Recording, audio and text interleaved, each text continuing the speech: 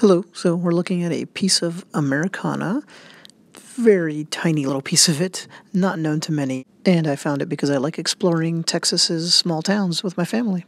So in the old days, you would take road trips with your family and just stop to look at little curiosities like this.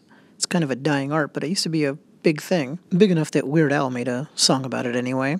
Not this spot here, but the concept. And you are looking at a gas station that is covered in petrified wood, hence Petrified Wood Station. It's in Decatur City, Texas.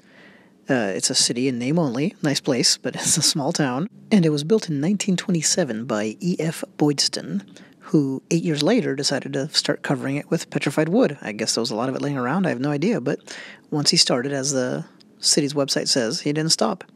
He also covered his cafe and motor court.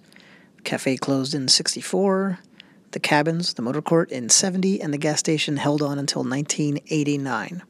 Luckily, his grandson restored it to circa 1945, and it's pretty cool. I really like this. This is, a piece of preserved outsider art, folk art, and roadside attraction kitsch history.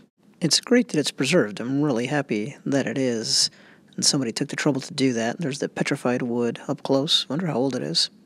But it'd be neat if they could figure out something to do with it, like open up a restaurant in the larger portion, that building, something, who knows.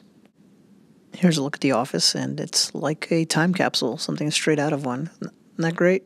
I feel like this is the kind of thing my grandfather on my dad's side would have stopped to take pictures of back when he was alive. Just like I did. I was compelled to, so maybe it runs in the family. Decatur City, Texas, Petrified Wood Gas Station.